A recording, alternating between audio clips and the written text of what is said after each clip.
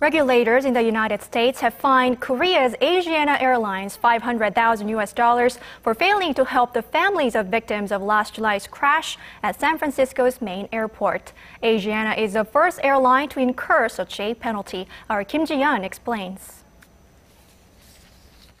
Federal transportation officials in the United States slapped a $500,000 fine on Asiana Airlines for failing to take good care of the family members of passengers on a flight that crashed last July at San Francisco International Airport.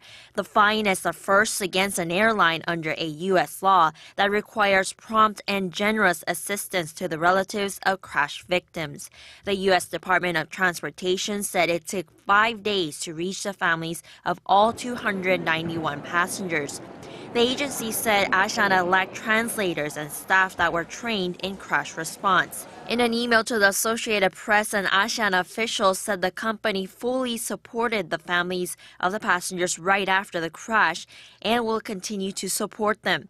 3 people were killed and scores injured last July when Asiana Flight 214, a Boeing 777, clipped a seawall and crashed while attempting to land at San Francisco's main airport. The U.S. National Transportation Safety Board is still investigating the main cause of the crash, including whether there were defects to the plane and negligence on the part of the pilots.